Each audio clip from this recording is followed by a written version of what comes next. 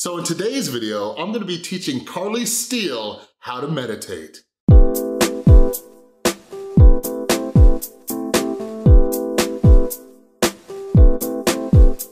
What is up, everybody? It is Chris from The Rewired Soul, where we talk about the problem, but focus on the solution. And today, I am joined by a very special guest. Go ahead and introduce yourself. Hi, I'm Karlee Steel, and I'm a mess. Yeah, and because of that mess, we're gonna try to teach her how to meditate. Yay. But this is part of a collab, so we just actually filmed a video over on Karlee's channel about addiction, and I dive into some brain science. Karlee opens up about some stuff. But what other stuff do you know? I don't even wanna ask what you have over on your channel. Like, what has your channel been kind of focusing on lately? Kind of refinding my mental health, my spiritual, God, and just making myself a better person all around. Yeah, so make sure you go follow her. Like, it's awesome. Like, I've been watching the videos and it makes me tear up. I'm like a big brother and I'm like, oh, you're learning. But something that Karlee has been driving me nuts about is I keep trying to get her to meditate, like a lot of you, and she won't do it. So in this video, I wanted to show her, like, this is way easier than a lot of people know. But first, like, what I wanna talk about is like answering questions and also hearing your excuses. There's something going on outside. And hearing your excuses about why you don't meditate. Because trust me, and this isn't to put a spotlight on you, but I know a lot of them have those same excuses. So why haven't you started meditating? Like, I told you that you only had to do it 5 minutes a day. Why haven't you done it? I'm not gonna give excuses because you make time for things you need to do. But I feel like it's just because I don't know how, I don't want to. Yeah, even though I showed you apps that will guide you through it. Yeah. Is it, well, let's be honest. I guess some people will say they don't have time. Yeah, but do you think, like, here's something that I struggle with. I'm like, how is this stupid thing gonna help me? Yeah, a little bit that way. And I believe in prayer, so I'm like, Well, it's almost the same thing. And we're gonna jump into that pretty soon. Right? All right, so when you say you don't know how, like when you think of meditation, like what do you think it is? I think it's me sitting and just shutting my eyes and trying to not think of anything. But when I don't think of anything, I'm thinking of not thinking of anything, so then I think. Biggest misconception about meditation. Really? So everybody thinks that meditation is about not thinking, which is insane, because did you know that on average the human brain has between 50 and 90,000 thoughts per day? I believe it. Right, and check this out, 90% of them are repetitive. You think about the same thing over and over and over and over and over and over, right? So no matter how much you meditate, the greatest Buddhist monks can never stop thinking. So meditation is not about stopping your thoughts, it's about noticing your thoughts. Gotcha. Okay? So one way that I personally kind of picture it, especially when I first started, was just looking at them as like clouds in the sky, all right? Just kind of passing by. See, our problem is that we latch onto that cloud and we get drug away with it, right? So like, for example, like, let's say somebody pisses you off. Okay, let's have fun. Tell me a situation without naming any names, no shade, no tea.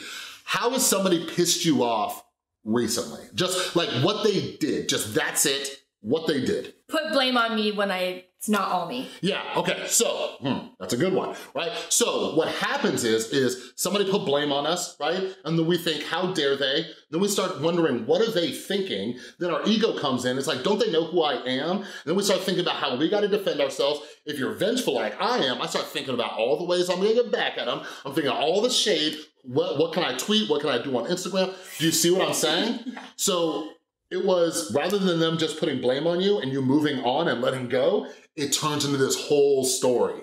Does that make sense? Yes. So all we're doing with meditation is we're catching that first thought, noticing, oh, this is anger, this is fear, this is anxiety or whatever, and then moving on. Okay? Gotcha. So mindfulness, like somebody taught me a long time ago, mindfulness is just letting go over and over and over again. So when we're talking about specifically like a feeling like anger, think about it like holding a hot coal, right? Like we're holding on to it forever, but the more you practice meditation, you start dropping it a lot faster. So it's, because when you sit there on the angry, like, do you notice how you get more angry the more you think about it? Yes. Right? Yes. You create this whole story in your head. Okay, so are you guys starting to learn why we gotta meditate, okay?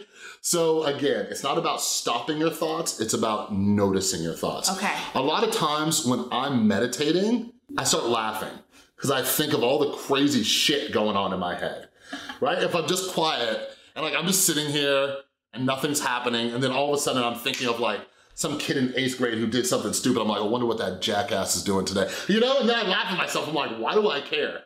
You see what I mean? Yes. Like, it can be fun, it can be very simple, easy, all that stuff, all right? So, did we get rid of that myth? Yes. All right. That makes it a lot easier just by knowing that, because trying to not think is like, I feel like it's impossible for me not to think. How do you not think? Yeah, nobody's Unless not I'm gonna sleeping. Think. Yeah, if you had, that's the other misconception, is that we think that we have control over our thoughts. Like if I had control over my thoughts, I would never get angry, sad, scared, depressed, anxious, right? I would just be like, don't be anxious.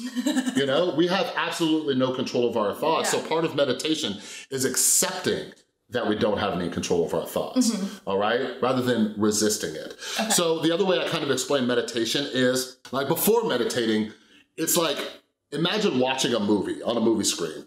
Like before it, we are the people in the movie. Right? We're going through all this stuff, that story that we create. When you start to meditate, now it's like you're the person watching the movie.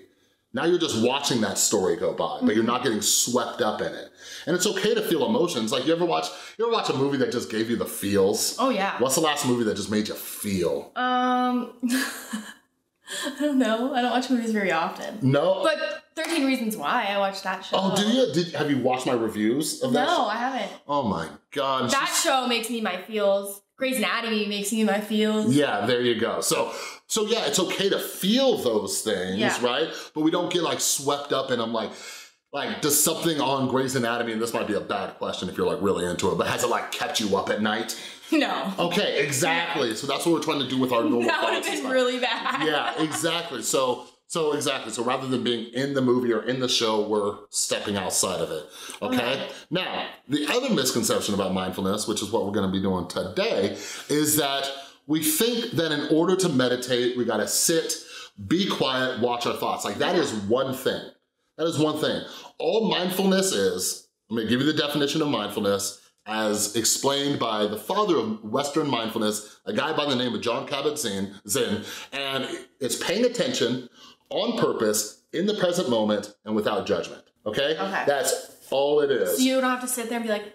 No, that's one. We call that formal meditation, but there's also informal meditation. Okay. So there's all sorts of stuff. Okay, so I brought Karlee chocolate. Woo! What? That's the only reason why I'm here. I'm just kidding. I was like, hey girl, what kind of candy do you like? Those are my two favorite. Not sponsored, by the way. Okay, which one do you want to use? This one. Okay, all right. She's like, some chocolate? Yeah. Karlee's friend behind the camera heard that we got chocolate. Can I eat it?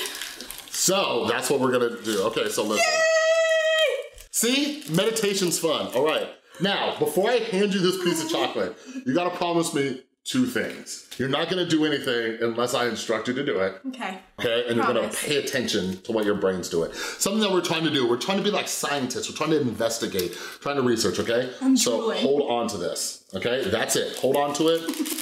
That's it. No. Oh, now are you interested? Okay, behind the camera. Oh, okay. Here, follow along behind the camera, okay? She's like, okay. All right, you can do it with us, okay? We're all going to do, so this is what we call mindful eating.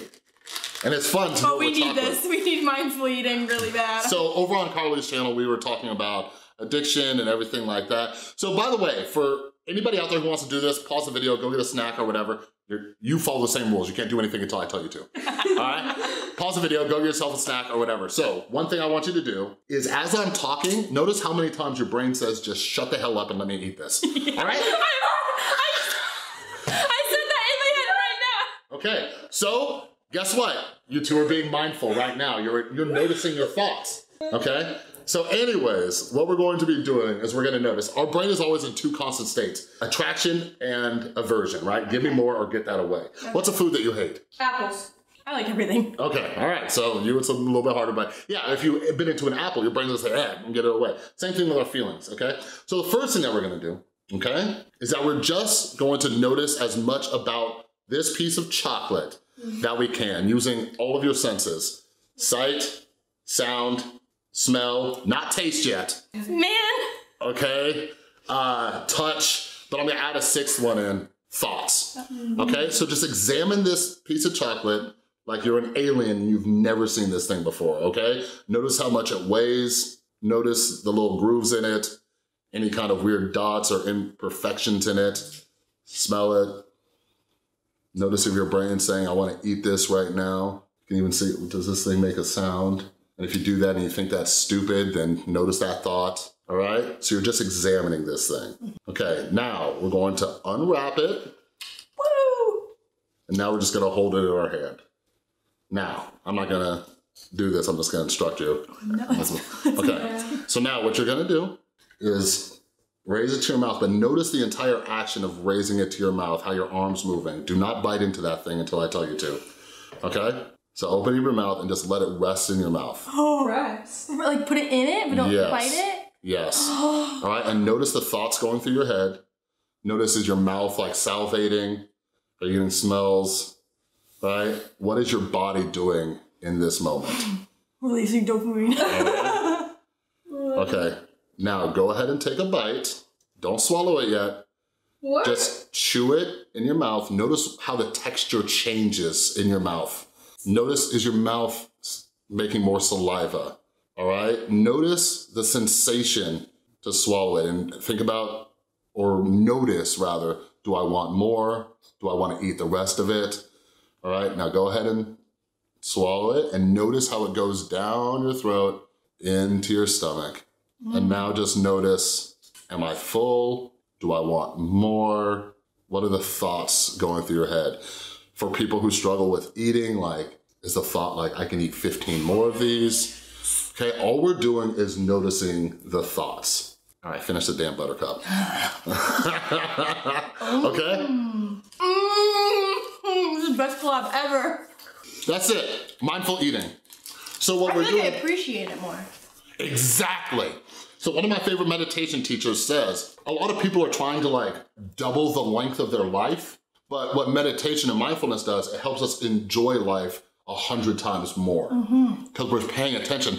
Like how many times do you just sit on the couch and just shovel chips in your mouth? Or how many times do you just doing it. really hungry and you just, you know, sit down at the dinner table, your food comes, you just, right? Like an expensive meal even. So this is about slowing down and really noticing everything about it. You know, so if you can do this is a challenge to all of you, including you two in the room, is try to do this at least for 3 or 4 bites each meal. Okay. That's it. Is it that hard, Karlee? No. Since I can't get you to sit down and meditate for 5 minutes, you're eating anyways, right? I'm proud of you too. I feel like that, like I feel so satisfied from that one chocolate. Like I don't even want another one. But if I would have just shoved it in my throat, I would have had another one. Yeah. Exactly. So it's just about noticing these things. Like it was so much better. Like. So you two just did mindful eating. That's it. That's all it was. But now we're gonna do some more. Okay. Okay? So I've sold people on mindfulness, right? Yes. All right. So next one is you are trying to reconnect with God, right? Rebuilding your spirituality. In the video we did on your channel, you mentioned prayer. Are you going back to church? Yes. So I'm not religious, I am spiritual, and we're not diving into that, but part of this is, and what I saw from your video, Karlee has like an hour-long video, I suggest you go watch it, and you talk about reconnecting with God. So part of that, to my understanding, or what I've learned in my, my 12-step programs about spirituality, is that you wanna live in a way that your God would want you to, right? Yes. So, another way to be mindful, I'm gonna give you 2 different ways, but for somebody practicing a religion, is whenever you're going to make a decision, stop and say, what would God want me to do in this moment? That's being mindful of your decisions. That's all it is pausing for a second when you wanna send that tweet, when you wanna send that text message, when you wanna, clap back at somebody in a video, or whatever it is, ask yourself, what would God want me to do? Now, for people who aren't spiritual, who aren't religious, find somebody that you look up to. You know what I mean? And this could be a figure right now. Like, who's a good role model? Justin Bieber? Justin Bieber? Yeah. Right now, yeah. Right now, okay. Yeah. So ask yourself, what would Justin Bieber do in this situation? Me, I was thinking along the lines of like MLK, Gandhi, all right? But I'll say Justin Bieber. But ask yourself, like, what would this person do, right? Or something that I've done and a lot of meditators do is, rather than having like an external higher power, there's this higher power within, and say like imagine the person that you wanna be. Like, what does that person look like? So when you're about to make decisions, say, what would that person do in this situation? Because we're all on this journey trying to improve ourselves and stuff like that. Like, for example, I'm trying to lose weight. So when I'm sitting there and I wanna buy stuff and just show my freaking face, like what would the healthier version of me do in that situation? Exactly. So that's another way to be mindful, is just to pause and ask yourself that question. Boom, 2 mindfulness lessons right there. I know, right? It's like I'm a magician. Yeah. All right, so the last one, this is one that I just want to show you real quick because I've been meaning to do it on my channel, and here we go. So this last mindfulness practice is called noting, like writing notes. Okay. Okay, so 5 senses again: sight, sound, I always screw this up. Sight, sound, taste, touch. Here, wait, no. No, we said sound, taste, touch, feel. Oh wait, that's touch. Smell. Smell, okay. So those 5 and add thinking. So all noting is, my son and I, we do this in the car together, okay? So basically what you're doing is you're sitting there and you're noticing which one of those senses is most prominent right there, okay? We're gonna do this for like literally a minute and a half, okay, and we're gonna switch off, okay? So just notice which sense is most prominent in that moment, okay? So we're gonna switch off. I'm gonna do it and I'm gonna tell you to do it. Okay. So there's a buddy system one. You can do it with a friend. Okay, wait, okay. Just watch me do it and you got this, okay? So just sit, get relaxed. All right. So seeing, hearing, thinking, seeing, hearing, tasting, thinking, seeing. All right, you try it. So I just say what's going on, like what's sensing? What is happening in your experience right now? Okay. Tasting, hearing, thinking, hearing, thinking,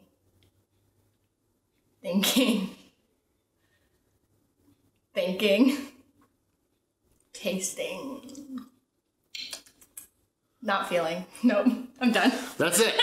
Well, that was it. That was totally fun. Like sometimes you'll just be like thinking. Yeah, I kept hearing the clock. I was like hearing. See, and that's what, like how many times have you noticed that clock since you've been here? Once, right there. Boom, right? So all this is experiencing life more fully. So that was called noting. You can do that anytime, anywhere. Just say, you know what, I'm gonna take a few minutes and just do noting, right? Or like I said, my son and I would do it in the car, but there's also mindful listening. Something that I do is, I go outside, I just get quiet, and I see how many sounds I can recognize, right? So like, even if you're just like all stressed out and you need a break, just walk outside and see how many sounds you can hear. Whether it's the wind, cars, motorcycle, birds, whatever it is. So, and every time you do that, remember on your channel, I taught her about this, you guys, the whole hand model, prefrontal cortex. You guys just did like push-ups for your prefrontal cortex, strengthen it. And guess what this prefrontal cortex does? Let me tell you. Impulse control, self-awareness, emotional regulation. I need emotional regulation. Logical decision-making. Let me repeat that. Logical decision-making. So every time you do this, even if you, like studies have shown that even if you do this 5 minutes a day, it will strengthen the prefrontal cortex. And those are all pretty sweet abilities that we all need. It also improves things like empathy, morality, all that stuff. And it also helps to regulate the flow of dopamine, which we also talked about on your channel. Gotcha. All right, so are you gonna meditate? Yes, that was so easy. I know. I could do it in the car, I could do it anywhere. Exactly.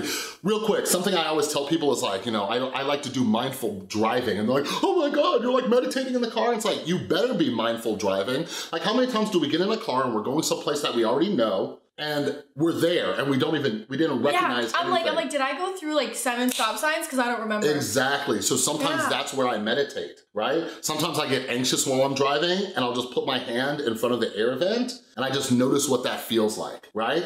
So there's so many different things that you can do that don't involve that formal meditation that we were talking about, all right? Any last questions about meditation? Is there a certain amount of time I have to do it every day or just? 5 minutes a day, you'll get results. Okay, that's it? 10 minutes, yeah. Okay. Right? And like I said, it's like going to the gym for your prefrontal cortex. You don't even gotta go anywhere, right? 5 minutes a day, 10 minutes is good, right?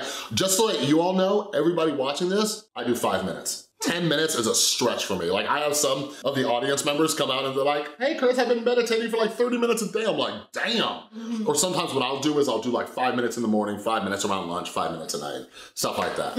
So that's about it. But you'll start noticing differences. In my experience, the people around you will start to notice differences in you before you do. They'll be like, wow, Karlee, you didn't react to that situation like you used to because you're strengthening your impulse control. She's already doing that. Yeah? Yeah. See? So I would say, because like sometimes I try to point out when people have been mindful, like you're being more mindful about improving your mental health, you know, it's something that maybe you put on the back burner, right? So mindfulness is coming in everywhere, all right? So here's what we're gonna do. You're gonna start doing this every day. Deal. You can be your accountability partner, have some mindful eating if you want. We're both gonna do like I said, just 3 or 4 bites every meal, you're golden. Yeah. All right? But anyways, we did a video over on Karlee's channel too. It'll be linked down in the description below. Anything else cool going on in your life that people need to know about? Nope. All right, well that was fun. Links to her social media will be down in the description below. She has like 1 million bajillion followers and stuff, so yeah, go check her out. All right, but anyways, that's all we got. Make sure you like this video, subscribe. Thanks to all the patrons, and we'll see you next time. Bye.